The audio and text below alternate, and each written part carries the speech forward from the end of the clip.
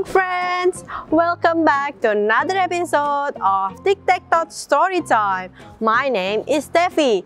Thank you for joining with me today, and I'm so excited to have you here in this story. Are you ready for a creepy story? Today, I'm going to read a book about a rabbit named Jasper who loves to eat carrots. But one day, the carrots start to following him. Or are they? Are you curious what's going to happen to him? Then let's read Creepy Carrots. Please enjoy the story. Creepy Carrots, written by Reynolds and illustrated by Peter Brown. Jasper Rabbit had a passion for carrots, and the carrots that grew in Hopper Field were the best, fat, crisp, and free for the taking. He pulled some for a morning snack on the way to school. He yanked out a few on his way to Little League practice. He ripped them from the ground on his way home at night. Jasper couldn't get enough carrots until they started following him.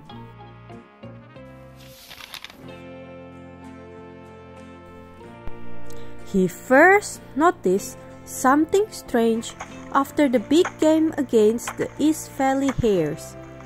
Jasper was about to help himself to a victory snack when he heard it. The soft, sinister tung tung tung of carrots scraping.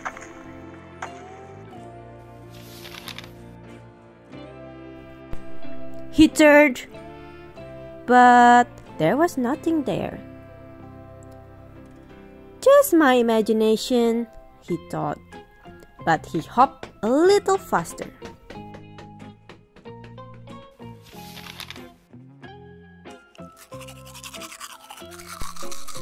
That night, as he was brushing his teeth, there they were. Jasper whipped around, but nothing. He laughed at himself, picked his toothbrush off the floor, and went to bed quickly. The next morning, he approached Hopper Field slowly. He reached for 2 wild carrots. Nothing happened. He bit into one. Nothing happened. Whew, creepy carrots.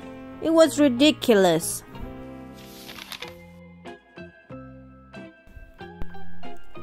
But when he arrived home that evening, "Mom! Mom!" Jasper screamed. "Creepy carrots! In the shed!" His mom opened the door slowly. There weren't any carrots, not even the regular kind.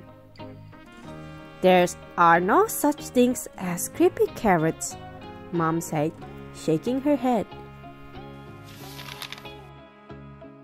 Later that night, as Jasper lay in bed, he heard it. Breathing, terrible carroty breathing. And there, on his wall, "Creepy carrots!" he shouted. "Dad! Dad!" His dad thumped into his bedroom and threw on the light. They searched under the bed. No creepy carrots. They looked through the closet. No creepy carrots. They opened the dresser drawers. No creepy carrots. "Just a bad dream, son," his dad said, shaking his head. "Now, go to sleep. That wasn't going to happen." By the end of the week, Jasper was seeing creepy carrots creeping everywhere.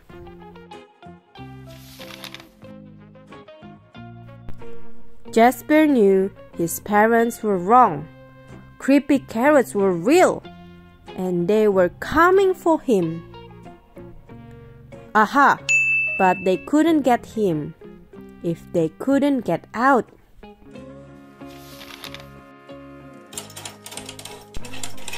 Jasper hatched a plan. First thing on Saturday, he grabbed supplies and headed to Krakenhopper Field.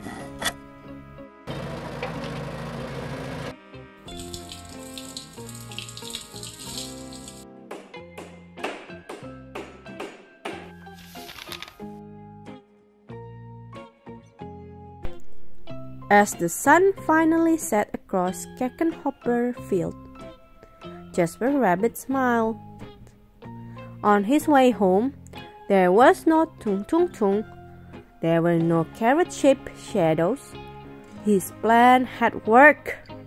No creepy carrots would ever get out of that carrot patch again. And as the sun finally set, the carrots of Krakenhopper Field cheered. Their creepy plan had worked. They were sure of it. Jasper Rabbit would never get into that carrot patch ever again. And that is the end of the story.